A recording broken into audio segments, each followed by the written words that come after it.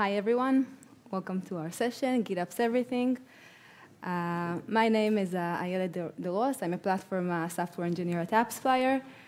Today, I'm going to talk about a solution of GitOps that was constructed in our special team in the platform group. That was led by Eliran Bivas. If you went to a stack earlier, you may have seen some of the introduction I'm going to go through, but be patient because I'm going to dive into the actual architecture and the solution itself.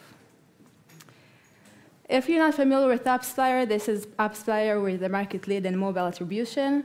You can see the amazing numbers. We were founded only 10 years ago. We already have more than 3,000 customers. We have 20 offices globally, and we're continuing to grow all the time. If we look into our AppsFlyer engineers, we have more than 400 engineers working in squads. We have more than 8,500 microservices handling more than 2.5 million events per second. And we handle and integrate with thousands of cloud resources and SaaS integrations. We grew exponentially and an amazing growth, and we want to continue to grow. We want to improve ourselves and to know how to handle this amazing growth. So this is what we're going to talk about. We're going to talk about our developers' pain points that we found, and that in order to continue to grow, we need to solve their pain points. As you know, this is a GitOps conference, so why did we choose GitOps as our solution? How did we approach the solution? And what was our special AppsFlyer solution? So we started to look at our developer experience, day-to-day activity, to understand what are the major pain points in their developers' experience. We first started to look at the daily operations. We found that they are very, very fragmented, meaning, for example, a developer wants to commit a single commit to Git, develop a single feature. He needs to go through the Git, through a CI system, a test system. He needs to go through a different service for the deployment of the service, and a different system for monitoring his service and production. Very, very fragmented. We looked at the developer autonomy. As I said, our teams work in squads, and meaning they should work in full autonomy. And we saw it's not really the case. A lot of times, the developers need help and assistance from the platform team. They don't know how to build basic infrastructures. They're missing permissions. I can say as a platform engineer that we get multiple tickets from developers that they don't know how to do something, or they're missing permissions, and then they need to wait for us to give them permission or to assist. We looked at the setups in AppsFlyer. A setup can be bringing an RDS cluster up. We saw it's not very easy and not clear to understand what happened and how to bring it up. Lastly, we looked at the transparency of the developer's development process. We saw it's very not clear. It's not easy to know what happened in my service, who deleted my cluster, who committed this commit. Very hard to monitor and understand what happened. After we understood the pain points, we decided we must increase the ownership of the developers, and by that, the productivity, and to remove limitations, remove bottlenecks from the developers' experience and development. So why did we choose GitOps as a solution to approach these pain points? Most of you, or probably after this day, all of you know that the 4 goals of the GitOps is that should be declarative, versioned and immutable, pulled automatically, and continuously reconciled. We should always get to the desired state the user wants for his service. We saw that the goals suit our needs, and we decided to base our solution on the GitOps principles. We created our own solution principles. We wanted to be intuitive, very easy for the user to adopt and understand how to use. Everything should happen in a single source of truth in the same place, with not fragmented all over the place. Self-serve, we want full autonomy for the user. He should know how to handle a service by himself. It should be declarative, auditable, it should be very clear what happened before, and community-driven. We don't want to invent the wheel. We want to use best practices of the community and adopt them in our solution. So how did we approach this solution? We looked At a developer's day-to-day, as we see it in AppsFlyer, developers flow in AppsFlyer, we have developer A and developer B. Developer A, he commits some code changes and declares some service deployment plan and commits it to Git. You see GitLab here because it's what we use in AppsFlyer. And developer B, she commits some infrastructure requirements and some PagerDuty policies. They both commit and push to the same Git repository. Then, without getting still into details, the GitOps workflow comes into account, knows how to take all the changes that was just committed to the Git repositories, and apply the changes and communicate it to all of our resources, from Kubernetes deployments until SaaS integrations. Everything. We want to cover everything. Everything should be automated by us with the GitOps workflow. So Kubernetes deployments, cloud services, and SaaS integrations like Datadog monitors. Just by that, without diving into the actual solution, we already have from Git an intuitive solution, a single source of truth, and an auditable also coming from a Git solution. After we saw that, the simple flow, let's dive into our actual AppsFlyer solution. We started looking into our GitLab repositories. We decided to create a metadata folder. Maybe some of you are familiar with the metadata folder because the CNCF already started using it, but we created also our own unique one that will suit our developers and AppsFlyer's needs. As you know, developers don't like to change their repositories, to change their services, so we wanted to create something very clear, very easy to adapt. So like you see here, we have a .af folder. Under it, we have 3 subfolders: actions, deployments, and environments folders. In the action folder, we'll define in each subfolder a different action for the service. For example, a build folder that will define how to build the service. Then we have the deployments folder. Each service can have multiple deployments because a service can have SaaS deployments like Datadog monitors or PagerDuty policies. It can have also other services it needs for being deployed. So every deployment will have its own subfolder that will define how this service should be deployed. And lastly, we have the environments folder that will define general environments for the service. For example, in which region to deploy, which availability zone. Like you see, all the files are Terraform files, declarative language. If we look inside one of them, if you look inside, you can see that with Terraform, we can also provide platform modules we provide for the developers. We now, for bringing up a Kafka cluster, the user doesn't need to know anything. All he needs to say, I want a Kafka version with this version, and that's it. We do the rest for him.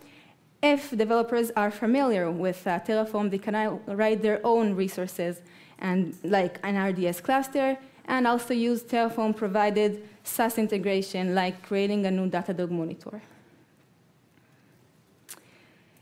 We gave it great power for the user. He can now define anything he wants in his services, any deployment. And as you know, with great power comes great responsibility. A user now needs to know what permissions to give a service, who can get inside my service, what can go out. And by that, we came and found Open Policy Agent, OPA, which shows that because it has a very big community, specifically in the CNCF. It's policy as code, very easy to test. And there's a lot of policies, best practices that we can take and leverage from the community, and we can also contribute our own. We, for example, contributed a Terraform policy, how a deployment in Terraform should look like. And now our solution looks like this. In the Git repository, we have the .af metadata folder with the desired state reading in Terraform. Then the GitOps workflow comes into account, knows to take the desired state, all the changes, and integrate it to all of our resources, as long as it's in the policy of the OPA. So let's stop a minute, look at our toolbox. We have the Git, the Kubernetes for deployment, Terraform for the desired state, and OPA for the policy. And just by that, we covered all the principles. It's an intuitive solution, single source of truth, auditable coming from Git. Terraform is a very self-serve language. It's a declarative language, and all of our toolbox is community-driven. We didn't invent any wheel. We're using existing tools from the CNCF. OK, let's go back a minute to the GitOps goals. It should be continuously reconciled. We should always get to the desired state that the user defined in his service. We investigated and saw that the GitOps continuously reconciled solution in the community is more of an application-based. And as I mentioned before, in our company, in AppsFlyer, we have a huge, huge infrastructure. We have more than 8,500 microservices handling more than 2.5 million events per second, and we have thousands of resources we integrate with. We saw that the solution that the GitOps community have doesn't suit really our needs here, because we want to also give the solution to the infrastructure, not only to the application, to the service of the user. You may say, we have a Terraform plan. We're using Terraform for the desired state, and running Terraform plan can detect the drifts in our service, right? Because when running Terraform plan, we can see drifts in the service, what is missing, what was already deployed, what will be added, and so on. So why aren't we using that? As I already mentioned a few times, we have more than 85 microservices. We can't run because we want to detect drifts all the time. We can't run Terraform plan every few minutes and 8,500 microservices and 1,000 of resources. It's very, very expensive time-wise. And we're doing this solution to improve the developer's experience. We want the experience to be fast and to be clear, and this didn't suit our need. So we started to search for a good solution for our case, for the big infrastructure we have. After investigating and looking for new startups, maybe, and so on, we found Firefly, a new startup in Israel that gives us the ability to get alerts from our code and also outside our code. Without us doing any action, we just get alerts from outside of our code. We don't need to run any command like a Terraform plan. We can detect, without integration with Firefly, we can detect code changes inside our code, inside our desired state. We can detect drifts in our desired state. For example, if developers changed or deleted manually an EC2 instance from AWS, we'll get an alert that this happened. Unmanaged resources that exist, for example, an EC2 instance that we have in AWS but doesn't exist in our desired state. And ghost resources that we think we manage but don't actually exist. And now our solution looks like this. We have what we said before, and we have detection alerts of drifts inside our code, inside our GitOps workflow, and outside, looking at our cloud resources. OK, so we have this. We have detection from the code, outside of the code. But how do we manage our repositories? How do we know which repositories to manage? I'm sure most of you or all of you are familiar with Flux. Basically, a set of Kubernetes controllers to keep our cluster in sync. We use Flux as infrastructure, not as a solution. We use it as infrastructure, and we use some of the controllers in our solution. We use the customized controller and the source controller. The source controller will reconcile between our Git repositories. It will look at all of our services, all of our repositories in apps in the GitLab, and detect changes. If it detects changes, it will clone the repository, the artifact, and save it in the Git repository CRD. And we have the customized controller that will look at our fleet repository. Our fleet repository is basically a set of YAML files. Each YAML file will describe a different repository we need to handle. And it will detect changes from that, and will clone the change, and then it will be synced with the source controller. So by that, we have detection. Also, on our services, we need to manage in GitLab all of our repositories. OK. But how does it all connect? How do we actually do the reconciliation? We have detections from the cloud inside our code. We know which repositories to manage. How do we reconcile all of our thousands of resources, hundreds of microservices? Sorry. So for that, we created our own special solution called Deployment Watcher. In the Deployment Watcher, we have two Kubernetes controllers. We have the Git Repository Watcher controller and the Deployment Unit controller. The Git Repository Watcher controller will reconcile between the Git Repository CRD and the Deployment Unit CRD.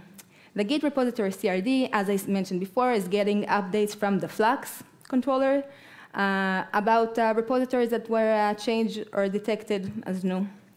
Okay? Once the Git Repository Watcher controller detects a change, it takes all the deployments from the service. As I mentioned before, for each service, we can have multiple deployments. Each deployment will get a section in the Deployment Unit CRD. Then we have the Deployment Unit controller that will reconcile the Deployment Unit CRD. It will detect new deployments that need to get deployed, either by alerts from the Firefly, as I mentioned before, or by an interval of 10 minutes. It will go and look at the Deployment Unit CRD. Once it detects a deployment that needs to get deployed, it will send it to the deploy tools. Why doesn't the Deployment Unit controller do the deployment by itself? We saw that infrastructure deployments, for example, bringing a Kafka cluster up, can take a lot of time. It can take a few minutes, 10 minutes, and the controller in Kubernetes needs to be fast, to take milliseconds. And this is why each deployment will get its own Kubernetes job in the deploy tools that will know to run Terraform plan and Terraform apply. And then later on, when the deployment is successful, we'll get an alert that it was finished successfully. But the deploy tools will handle the deployments, not the controller. It will only listen and reconcile on all deployments. This is our full reconciliation solution. Just for numbers, with this solution, we managed to benchmark 1,000 deployments, reconciliation deployments, under 4 minutes. But don't think everything went so smoothly. We have a big infrastructure in AppsFlyer, and we need to know how to handle this amazing amazing success. I can tell you, for example, in my team, we're in charge of the GitLab in AppsFlyer. And a few weeks ago, the whole GitLab crashed, and we didn't understand why.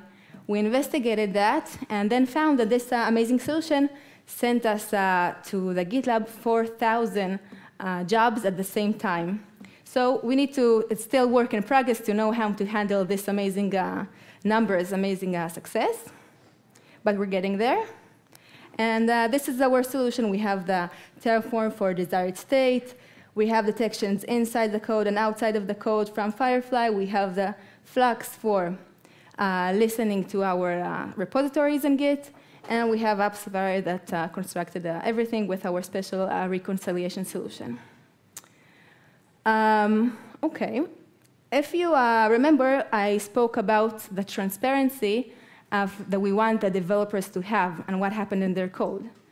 And now, with this amazing solution, everything is happening in the GitOps workflow.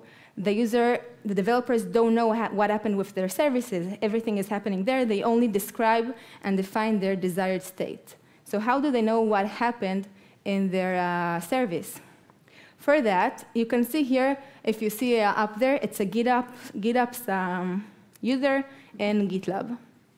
We created a GitOps user that each time a deployment is happening or a change is happening from the GitOps workflow in our GitOps workflow, it will send a commit to the GitLab repository. You can see here Terraform plan, Terraform pre-plan, plan, apply, and verify.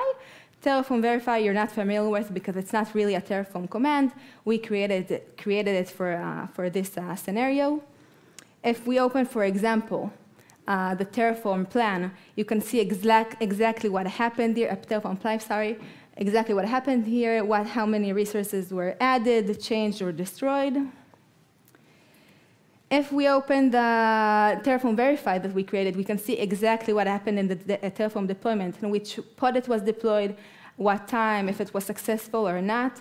You can also see here a link to a Datadog monitors. In the Datadog monitor, we can see exactly what happened in the deployment. You can see that the last log is that the job was finished and the status was synced. And by that, we solved all of our pain points. The daily operations of the developers aren't fragmented anymore. Everything is happening in the GitOps workflow. The developer autonomy is very high because they can define what's happening, what will happen in the service in the desired state, which is very self-serve in the Terraform. The setups are very easy to bring up because we do everything for them in the GitOps workflow. And the transparency is very high, either by the auditable that is coming from Git, that can be very clear what happened in the service, or by what I just showed you now, that we commit to the user exactly what happened in their service. So everything was solved. And that's it. Thank you all for joining my session. And if you have any questions, I'm here.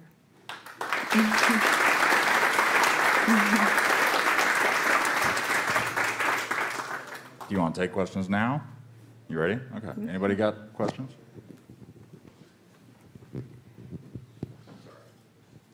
Hi. One question is, have you considered using a crossplane? If you are familiar with this technology. And second question is, how do you manage workspaces with Terraform? How we manage workspaces in Terraform? Yeah. So regarding the first question, in the previous talk, Velran Vivas, he mentioned that we went shopping in the CNCF community, and we investigated, and also we spoke with a lot of vendors to see what will suit our needs the best. And this is how we came to this solution. We saw what will work best with our huge infrastructure, will be the most automated, and this is why we chose these solutions. Again, what was the second question? How do you manage workspaces, or you use just the default workspace in Terraform? Workspaces. We use just the default for now, but yeah. Okay, thank you. Welcome. Any other questions? No? You said that you have a lot of resources to manage, and then I was wondering if you also manage physical nodes, so bare metal nodes, or it's just everything in the cloud? We also, not everything is in the cloud. We also manage all kinds of SaaS integrations, not only cloud assets. Like we manage Vault, we manage Datadog monitors, PagerDuty policies, and so also the installation of the node, it's managed in a GitOps way? Yeah, everything so that Terraform can, yeah, they can define in Terraform, we can manage. Yeah. Okay. Thank you. Welcome. Awesome. So I saw that you include Gatekeeper in your GitOps workflow, and I was wondering where do you check if those policies are, I mean, where do you enforce those policies? I mean, once the changes are committed in Git, or while, for example, you're opening a pull request? At which part of the workflow? Before we communicate, we deploy the changes. The open policy agent that knows how to work with Kubernetes clusters, we have the policies defined there, and if the deployment doesn't suit the policy, it won't get deployed to get a warning. Yeah, it's before the deployment, if I understood correctly your question. So that happens before merging the pull request on the master branch? Yeah, the GitOps workflow is before, yeah, the user, the developer defines the desired state, but only in the deployment process, before it happens, the OPA will come into account and detects the policy, if the deployments are in the policy. Okay, thanks. Okay. Okay, and another question, actually, concerning the way you deploy resources. If I understand correctly, you have a wrapper around configurations around whatever resource you want to deploy, that you deploy with Flux, and then you have Terraform, which does the actual deployment of Kubernetes resources. And you do this for making sure that you decouple the deployment time with Flux so that Flux will be happy, and then you use Terraform to deploy the actual Kubernetes resources. Right, Flux we only use to manage our repositories, to detect drift there, or changes in our repositories and which repository we manage. But the actual deployment we do with our special solution that uses at the end the Terraform for deploying. And you do that for custom resources as well? Yeah, for everything we use it. Yeah. Thank you. Sounds like a really robust solution. Y'all thought We have a this out. huge infrastructure. Yeah. Any other questions? All right. Oh, one more. Last one, everybody. How do you handle the Terraform state file for every Terraform service? How do we that Terraform set file? Yeah, whenever you run Terraform, it generates. You need to know the state from the previous run, right? Right. So because I mentioned that the Terraform plan command we don't use for detection all the time, right? But the Firefly that we integrate with can detect also changes there inside the code, and it will monitor it and send us alerts if there's changes or a drift there. Cool. All right. Thank you very much. Thank you. Great talk.